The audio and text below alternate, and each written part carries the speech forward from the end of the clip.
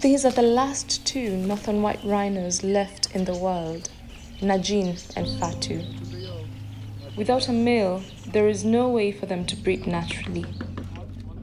Experts from around the world have been working to invent a new method of reproduction to save these magnificent animals. Amekuwa part ya hii kitu yote. Mungu wa Israeli, tunaomba ukaweze kuwabariki. Tunakabidhi siku ya leo mikononi mwako, tukiomba uweze kutuongoza, kutulinda.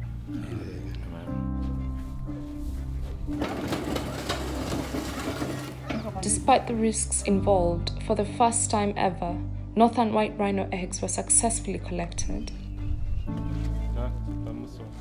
They had to be immediately airlifted to a specialized lab for fertilization with frozen sperm from deceased northern white rhino males.